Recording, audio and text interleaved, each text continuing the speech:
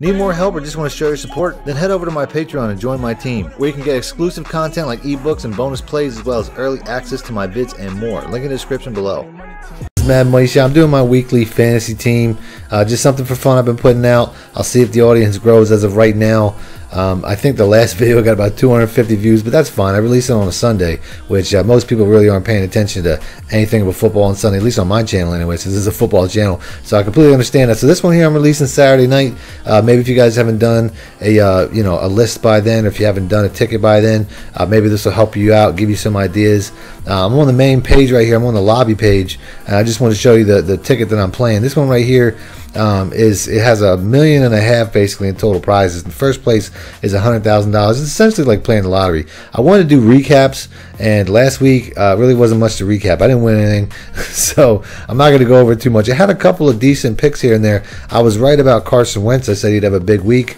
Another touchdown or two would have really made him stand out. I thought he was going to throw for like 3-4 touchdowns. He had 2, but he was one of like 3 quarterbacks to throw for 300 yards, so I was right on point with that. A couple other things too. I picked Adam Thielen, who had a really good game.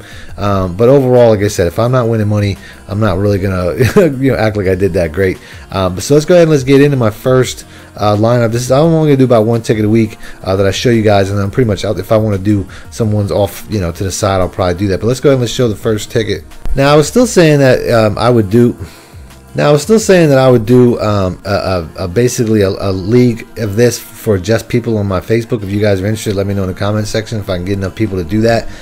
You can create private kind of like leagues just week to week in here that people can join and leave whenever. So if you guys know anything about that, if you're interested, hit me up in the comment section and let me know.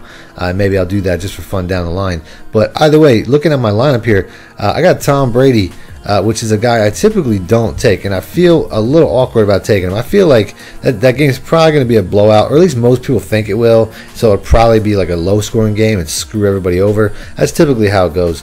But that game has high potential to be a blowout, a really high-scoring game. And I think that with the lack of weapons that Tom Brady has right now, it's going to be on him. I mean, he has a lot of injuries right now with Edelman being out, and he just lost another receiver, Danny Amendola. The running game is kind of like who knows right now.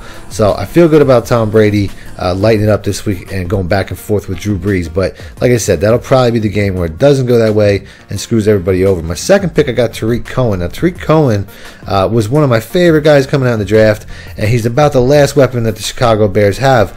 Their starting running back, I'm pretty sure, is questionable, if I have this correct. I thought I saw somewhere that he was a questionable status.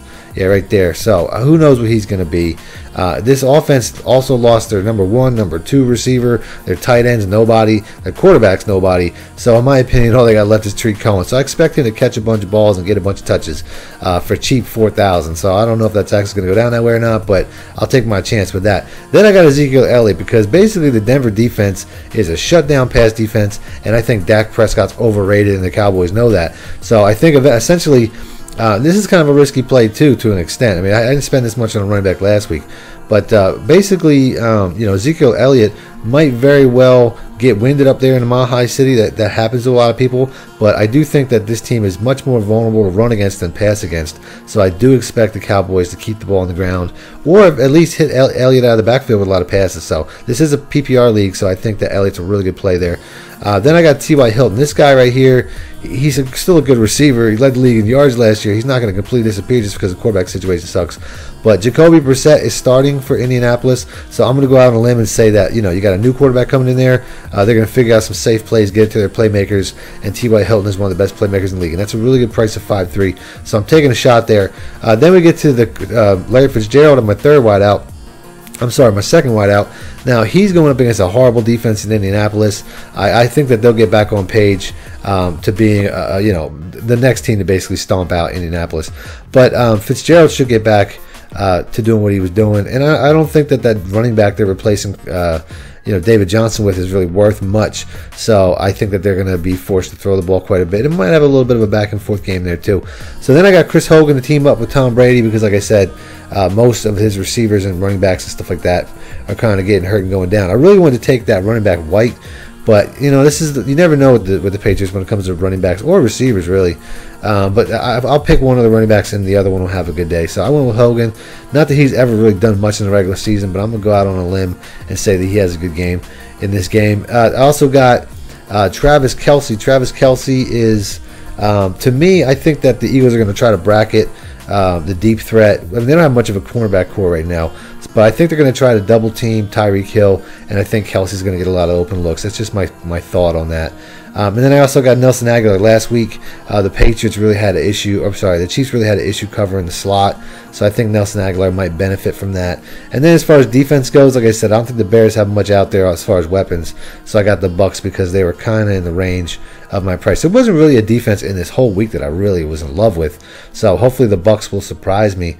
And that's my lineup. I might change it up afterwards because as I was going through this video, I was thinking about trying to fit Leonard Fournette in there against Tennessee. I was like, maybe I could squeeze him in there. So that might be the route that I go. But I mean, because they don't have a great defense in Tennessee, so that's a guy I might rework my lineup. But as of right now, this is it. I'll try to keep it this way going into the week, and that's it. Hopefully, you guys enjoy football tomorrow. Thanks for watching, man. Moist it out.